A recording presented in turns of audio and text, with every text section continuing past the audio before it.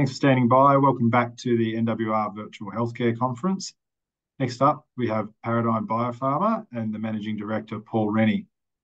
Paradigm is a late-stage drug development company driven by a purpose to improve patients' health and quality of life by discovering, developing, and delivering pharmaceutical therapies. Paradigm's current focus is developing injectable pentasand polysulfate sodium, or iPPS, for the treatment of diseases where inflammation plays a major pathogenic role, and it's currently in a phase 3 for osteoarthritis, which Paul will elaborate on shortly. Just a reminder to ask any questions using the Q&A panel or option within Zoom, and we'll get to those at the end. But without further ado, I'll hand it over to Paul. Thank you very much, Matt, and welcome everybody who's online. Matt, I might go to the next slide, please, which will be our standard disclaimer. Thank you. And then on to the next slide, please. So what I wanted to do, I understand that there's a number of people viewing the presentation that are not that familiar with Paradigm. So I just wanted to do a little bit of a recap on who we are, what we do, and where we're going, and then get into some of the details of the clinical data that we've generated, because we have a lot of confidence in going forward with our phase 3 program. And I hope to be able to show the viewers that this is a very well-tested molecule, and we have some very impressive data to date. As Matt said, our company is focusing on the very large addressable market of osteoarthritis. Now, osteoarthritis is a condition that affects the entire joint structure. So we see a breakdown of all of the joint structures over time, and that's irreversible, and it tends to lead to the ultimate destruction of the joint, requiring a replacement. There are no drugs that are registered at the moment that are disease-modifying drugs, that is, drugs that can actually stop or slow the progression of the disease. All the drugs on the market at the moment are what we call drugs to address the symptoms. So they provide symptomatic relief, reduce pain, and reduced inflammation, reducing joint swelling. But in terms of doing things for the joint and trying to slow the disease, there are no products on the market. And that's obviously the holy grail, and it's a massive opportunity for the company that gets to that disease-modifying situation. Just looking at some of the numbers, people affected by osteoarthritis in 2020, this is for the markets of the United States, EU5, Canada, Australia, and also China. Those numbers are about 150 million cases of people with active disease. By 2030, that number is going to increase substantially to 250 million in those markets that I mentioned. And a big part of that is due to the increase in body mass index, or the obesity epidemic, but also as we have aging population and better diagnosis of the disease. All of these factors contribute to a much larger number of people who will be requiring pharmaceutical intervention during their disease process. On the right-hand side, a very important statistic for all investors is to understand that 81% of people who are on medications for osteoarthritis are dissatisfied. So I'll just repeat that. Osteoarthritis patients on medications are dissatisfied with their current treatments. We understand why that is the case, because many of the drugs that are quite effective in the early stages of osteoarthritis are no longer effective once the disease starts to take over the entire structures of the joint. Next slide, please. Okay, so a little bit about who we are, what we do. As I mentioned, we are working with the drug pentasand polysulfate sodium, or iPPS, and we've also registered the trademark globally, xylitol. PPS is a well-known, well-characterized drug. It's a non-opioid, non-steroid-based drug, and it has been used in humans for over 60 years for treating pain, inflammation, and blood clots in humans. That's our drug. And then our clinical program. So we, as I mentioned at the outset, have a lot of confidence going into our phase 3 program.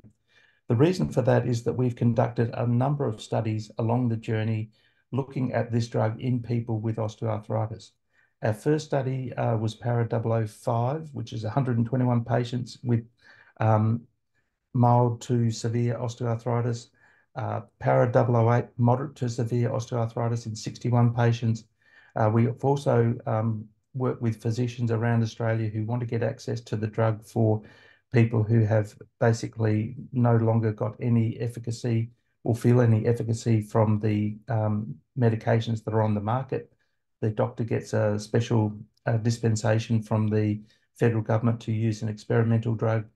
We've treated over 600 subjects and collected a lot of clinical data from those subjects. In Australia, the FDA offers a similar program called the Expanded Access Program. That was limited to 10 people. We chose 10 ex-NFL players because of our association with the NFL Alumni Health Organisation, which is an organisation that looks after the long-term welfare of ex-NFL players. We have received from the FDA fast track designation. We did do our phase 3 was in 2 stages. So we had stage 1, which was this adaptive design where we would look at a number of different doses and look at those data and compare it to the data that I've just mentioned above, which uses a different dose of the drug, which is 2 milligrams per kilogram twice a week. I'll come on to that later. So we did finish stage 1 and we randomized over 600 subjects across 120 sites in 7 countries. So the takeaway point here for investors is that Paradigm has been able to manage its clinical programs and recruit according to our schedule. So we expected to have around 550 patients recruited by June 2023. And we came in with 600 patients in July 2023. So we are well versed in being able to execute on the clinical trial recruitment. We do have an opportunity for expedited approval in Australia through the TGA provisional approval process. And we intend to file some documents with the FDA in a couple of weeks, and I'll explain that a bit later. And we've also had some very exciting results, so exciting that Paradigm has been invited to give a podium presentation of these data at the upcoming ORSI conference, which is an international research organization designed to disseminate and discuss new data in the treatment and understanding of the disease process of osteoarthritis. So all major pharma companies and their scientists will be present at this meeting, and we've been asked to present on a podium to talk through the data and therefore generate a lot of interest and a lot of discussion around this molecule and how it treats osteoarthritis. So that's a very exciting upcoming event for Paradigm, and that occurs in April. We also know from talking to some of the commercial companies that they will have their scientists and their business development people at these meetings trying to get an idea of what's showing some very significant results in clinical studies as the compound progresses through the phase 2, phase 3 process. We also have commercial scale manufacturing via our partnership with Bene Pharmachem in Germany. Bene Pharmachem developed PPS many years ago, back in the 1950s, and today they are a very skilled and experienced manufacturer of PPS, and today it is still the only FDA-approved version of the drug for use in humans. So Bene have developed up the manufacturing facility to produce a consistent product which has not been able to be replicated by any other company. So you may look on the internet and see PPS suppliers in India or China. I can assure you that those products have tried to get registered in the United States, for example, and other countries where the regulators have said, well, this is not the same molecule as the Bene PPS, and it hasn't proceeded into registration within the human pharma industry. It has gone into some of the veterinary markets, but that's another story. We also have exclusivity and market protection via two mechanisms. The first is a 25-year post-marketing exclusivity around the supply of the only FDA-approved version of PPS from Bene Pharmachem. So our competitors cannot approach Bene Pharmachem and get the material and take it to market. That is exclusively in the hands and control of Paradigm. We also know that it's a very complex structure, and the likelihood of developing an identical product to the Bene product is going to take a lot of time and a lot of money, and it is a significant barrier to entry to generate a true generic of this product that would be acceptable to the FDA and other regulators. Also, we have quite a significant patent portfolio where we have patented the use of this drug for a number of indications, including osteoarthritis and a number of other inflammatory diseases. Next slide, please. So now I'm going to talk about some of the clinical data that I mentioned from those trials that we've conducted, just to give you a flavour for the sort of outcomes that we're seeing with our drug in people with moderate to severe osteoarthritis. Next slide, please. First slide, this is in the heading here, Para-005. This was our first phase 2 study, 2 milligrams per kilogram subcutaneously twice a week versus placebo. Now, this follow-up was for 6 months. So as you can see, the red line on the left-hand panel, improvement means a downward trend in the line of the graph. You can see the red line is below the blue line. The blue line's placebo. The red line is PPS. Jumping across to the right-hand panel, this is function. So this is the joint stiffness. And as you can see, an improvement is an increasing size in the curve. So you see the red line above the blue line indicating a functional improvement, clinically meaningful outcome out to 6 months. So this was the first study that Paradigm did in the use of this drug in subjects with moderate to severe osteoarthritis. Next slide, please. Okay, so this now is Para-008. This is a second study, and I'll explain the rationale for this study a bit later.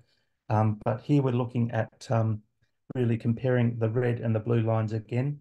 On the left-hand panel, this is pain reduction. This is WOMAC. A lower trending graph is better than a graph that's not as low. So we're looking down to day 56, our primary endpoint, seeing clear separation between the red line, the blue line, the yellow line. The red line is PPS 2 milligram per kilogram twice a week. The blue line is placebo. The yellow line is PPS once a week. As you can see, in this case, we go beyond day 168 out to day 365. And we're seeing still on the trend of that curve from 268 to 365, a downward gradient, whereas the placebo is returning to baseline. So that means that one course of the drug, so that's 2 injections a week for 6 weeks, shows clinically meaningful results out to day 365. And I'll explain the relevance of that a bit later. In terms of the function, again, similar sort of trend, red line being PPS 2 milligrams per kilogram twice a week, and then also the blue line being placebo. And again, very similar shape to the gradients of those line graphs, blue line returning to baseline and the red line PPS continuing to remain stable or even slightly declining, indicating improvement in the function result at day 365. Next slide, please. So this is looking at bar graphs. This is the actual WOMAC pain from baseline on the slide that we just looked at. But in this case, we've got histograms. The red histogram is the placebo result. And as you can see, it's down to minus 28, 29. And then you see correspondingly down to minus 50 at day 56 being the PPS group, and statistically significant at that time point, day 168 at 6 months, and then at day 365, again, quite good separation between the two. Interesting to note that post day 56, the placebo group overall took 5 times the rescue medication as did the PPS group. So a significant more amount of rescue medication was used by placebo in the months out from the initial 6 weeks treatment. Next slide, please. So this is same from that line graph. This is now the function data in a bar graph. Again, you can see a similar story at day 56 being the left-hand side, statistically significant reduction or reduction in inflammation and improvement in function, day 168 data, and then day 365. So very significant results at day 56 and day 365. Next slide, please. So I mentioned before, what does all of that mean in terms of showing a clinically meaningful results out to day 365? And hopefully this graph that was produced by Paradigm's Dr. Rachel Peake will help explain why that's important. So as you can see on the first three classes of drugs, paracetamol, NSAIDs, opioids, these are oral medications, and their window of efficacy is around 6 to 8 hours. So that means that there is medication being taken on a daily basis. And we know that with these class of drugs, particularly NSAIDs and opioids, they are not really indicated for long-term use. Particularly opioids, it's best to wean off those drugs within the first few days of taking them to avoid any dependency issues. So obviously being a non-opioid based drug is very important, particularly in those countries facing an opioid epidemic. Also, we know NSAIDs have links to gastrointestinal problems as well as also heart problems. So again, these drugs are generally used reluctantly, but they do work in the early stages of osteoarthritis, hence they're being used that way. Jumping down now to some of the drugs that are injected, the first two drugs, corticosteroid, hyaluronic acid, both of these drugs are, in this case, are injected into the joint. So this is corticosteroids, one injection into the joint, and as you can see, probably for a month or two, you're getting reasonable reduction in your symptoms, and it tails out to about 3 months. In the case of hyaluronic acid, depending upon the hyaluronic acid used, it can be 1 injection, it can be up to 6 injections, again, all into the knee, and that extends out to 4 months. So both of these drugs are used more in second line once these earlier stage drugs, paracetamol, NSAIDs, opioids, have basically continue to be effective, then second line therapy tends to be corticosteroids or hyaluronic acid. Now we look at iPPS or xylitol from our data. This graph is able to show that this is not an intra-articular injection, so it's not into the joint, it's just into the skin around the abdomen. So very similar to an insulin injection, or a lot of people becoming familiar with Ozempic. A fine needle, the drug administered just under the skin into the subcutaneous fat. We have 12 injections, and as you can see, after the first few injections, the efficacy starts to increase, and that's pretty much maintained out through to 12 months. So in terms of patient convenience, we're talking about a drug administered once every 12 months, as opposed to some other drugs that might be administered 3 to 4 times a year into the joint, or having to be taken daily with some fairly restrictive caveats to their use. So that, I think, hopefully summarizes the market that we're going after. People with osteoarthritis who have failed a lot of other medications, not getting adequate relief, and therefore dissatisfied with their medications, opening up a new opportunity. And as you'll see from further data, we believe that there'll be high uptake because of the data that we've been able to generate thus far. Next slide, please. Now we're moving on to discussion of the phase 3 osteoarthritis study.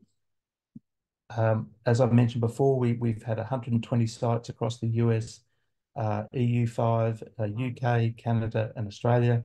Stage 1 of that phase 3 study, the adaptive design, is finished, and we are currently processing all of that data. We are going to be approaching the FDA with our assessment to say that based on all of our data and the interim analysis from the first stage, that the dose that gives us the best safety and efficacy is the 2 milligram per kilogram twice a week. And we'll be making our recommendation to proceed with that dose by updating our IND. So we're currently working on that protocol, and we should have that submitted within the coming weeks to the US FDA. That's our goal. We have had some delays from some external providers, but I can assure all of the investors who know the company that all staff are working around the clock to make sure that we meet this deadline and to make sure that we get a very comprehensive and get it right for the FDA to make the data very, very clear and compelling, which we believe it is, but make it to the regulators that they can see the data, and all the data is there. It's comprehensive, and it's very complete. Next slide, please. So as I mentioned, the phase 3 design had stage 1 and stage 2. Stage 1 was an adaptive design rolling into stage 2. Stage 1 was looking at a number of different doses and comparing those doses to our data on the 2 milligram per kilogram twice a week. The FDA asked us to establish the lowest effective dose, and they were in agreement with this adaptive design. So we were able to look at these doses, do an interim analysis, understand all the data, compare it to the 2 milligram per kilogram twice a week, go back to the FDA, present them with our results, and then hopefully move on with the agreed dosing of 2 milligram per kilogram twice a week. Next slide, please. So I just want to spend a little bit of time on Para-008. This was our phase 2 study. Next slide, please. So we did Para-005 that I mentioned. That was looking at the pain and function, but we also included in that study some exploratory endpoints. We were trying to look into the notion of whether the drug is actually providing any healing or regeneration or slowing of the disease. So we took MRIs from all of the subjects before and after the administration of the drug or placebo. And just on the slide here is one case. This is the same patient who presented with a grade 3 BML or bone marrow lesion on MRI. And these lesions are important because they're probably indicators that the cartilage is failing in its ability to provide the necessary shock absorption properties that it has, and it's starting to fail. And once it starts to fail, there's significant remodeling that occurs in the bone. So the bone is starting to lay down more bone, and it's starting to remodel. And as part of that remodeling, we have a number of cells which are full of water moving into the area, and they show up as these regions that's outlined in red and classified by radiographers as a bone marrow lesion. That is a sign that the osteoarthritic disease is starting to ramp up and really start to see some destruction and remodeling occurring. However, on the right-hand side of that MRI, you see post-PPS, this particular patient went from a grade 3 to a grade 2 bone marrow lesion at day 53. So a very, very important signal that maybe this drug is not only helping with pain, improving function, but it's also potentially doing something to address the ongoing destruction of the joint.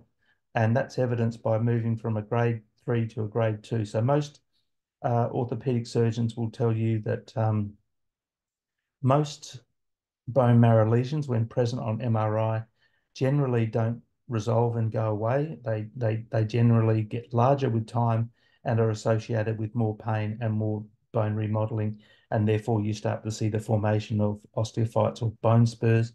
And you can imagine two ends of your bone rotating or articulating over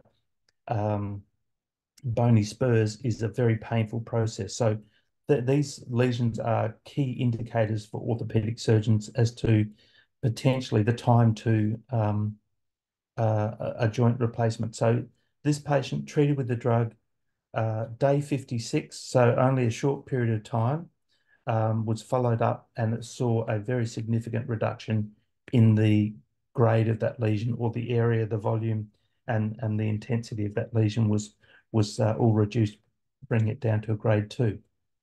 Also, what we did was we took serum samples and we measured the breakdown fragments of cartilage by COMP and CTX2. And we took a look at the serum of people treated with PPS, being the yellow bars. And as you can see, from baseline to their follow-up at day 56, we actually showed that these disease biomarkers were decreasing in the PPS group from baseline. So someone started with a comp measurement at a certain point, and then 56 days later, measured their serum again, and it had gone down. The same with CTX2. CTX2 is a fragment from type 2 cartilage, which is the main component of your articular cartilage of the joint. So less of these breakdown products, contrasting that to placebo, going up as we expect, both those grey bars increasing from baseline. And then we also investigated this enzyme that is known to produce the breakdown of aggrecan and collagen, Adams TS5. And we actually saw that in the PPS group going down, the yellow bar going down, and in the placebo group going up. And all of these data were statistically significant of changes from baseline versus placebo. So it really piqued our interest in terms of being able to say, well, you know, you've got a drug that sustains the effect for 12 months. That's a significant need of the market. And additionally, you've got a drug that's actually doing something to maybe reverse the disease, which is also very, very exciting for the market. Next slide, please. So this is a summary of the results from Para-008. And just touching on them, we had objective data. So this is data that is not attributable to a person's assessment of their condition. This is actually measuring via advanced imaging techniques a result. And so we saw that in the case of synovial fluid biomarkers, this is biomarkers of disease in the fluid inside the joint. And we took samples at day 56 and day 168. And we actually found that the disease biomarkers were decreasing in the PPS group, whereas the disease biomarkers in placebo was increasing. We also saw that there was improvement in the structural aspects of the joint, including cartilage thickness, cartilage volume, and also reduction in osteophytes, which is the bony spurs. We also had subjective data, which is the assessment of the patient's score from baseline day 56, 6 months and 1 year. And we also got the patients to complete a patient global impression of change, which is PGIC, highly relevant for this pain study. So both of these showed very good clinical outcomes, as well as imaging outcomes, so showing an improvement in the cartilage thickness and volume. Next slide, please. So Matt, I'll after this slide, I'll just get you to fast forward through to the end, I think, because I'm running out of time. So in this particular slide, now this is actually measured in microns, as you can see at the top of the slide, microns of cartilage. This is measured by a sophisticated quantitative MRI. As you can see, we'll look in the middle, the medial femorotibial compartment. The red bar going down by -40, meaning that patient started the study with a certain thickness of cartilage, and then when examined at 6 months, their cartilage thickness in that region of the joint had decreased by 40 microns. Contrasting to the PPS group, who started their treatment and an MRI to say that they had a certain amount of cartilage thickness, which was baseline. And at 6 months, they actually had an increase in the cartilage thickness of the same area of the joint of an increase of 120 microns. So we're seeing the cartilage thickness increase in the PPS group, cartilage thickness decrease in the placebo group. So one conclusion is that the drug is actually leading to an increase in cartilage thickness, which we have presented these data to some of the key researchers globally, and they're very, very excited because they believe this is the first time they've seen structural improvements tracking with clinical improvements. So they have asked us to present these data at ORSI. So basically, the orthopedic research community is aware of the capacity of this drug and what it's doing. Next slide, please. So we'll just flick through these. Thanks, Matt. Maybe near-term news flow. For people watching this doc will know that we are filing documents with the US FDA in the next few weeks. We will be submitting a complete response to a Type D meeting that we had with the FDA, which is answering any questions that they have from the data they've seen. And we will also be submitting a revised protocol. So 2 documents going into the FDA. TGA approval, provisional approval, the determination meeting, that application goes in also a few weeks' time. And we hope to get the green light from the TGA to proceed on to a full submission around July this year, but that's up for review with the TGA.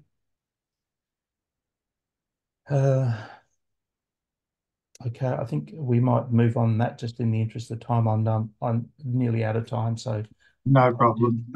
Thanks, Paul. Just one very quick question, and we do need to wrap up. Someone's just asked, can we have a sense of roughly when TGA determination application may be applied for, and does this also cover New Zealand? I think you touched on it quickly, but just to recap on that one. Yes, I have to speak to the regulatory department about covering New Zealand, but my understanding is it's Australia only, but the TGA probably does have reach into New Zealand. But we will be making that application for the determination. That is, the TGA need to look at our data and say, yes, this meets all of the criteria. You are now approved to compile a full dossier, which we will do, and hopefully submit that full dossier in Q3, Q4 this year. And then we have a 12-month wait before we get a final determination from the TGA, which will be Q3, Q4 2025. Thanks, Paul. Once again, we are out of time, but if anyone has any further questions, obviously Paul and Simon's emails are there on screen and in the deck. So please feel free to reach out to them. Paul, thanks for your time, and thanks to everyone for joining the session. Yes, thanks everyone for joining, and thank you, Matt, for hosting. And as you say, if anyone has any ongoing questions, please reach out to those emails. Thanks, Paul. Thanks, Matt. Take care.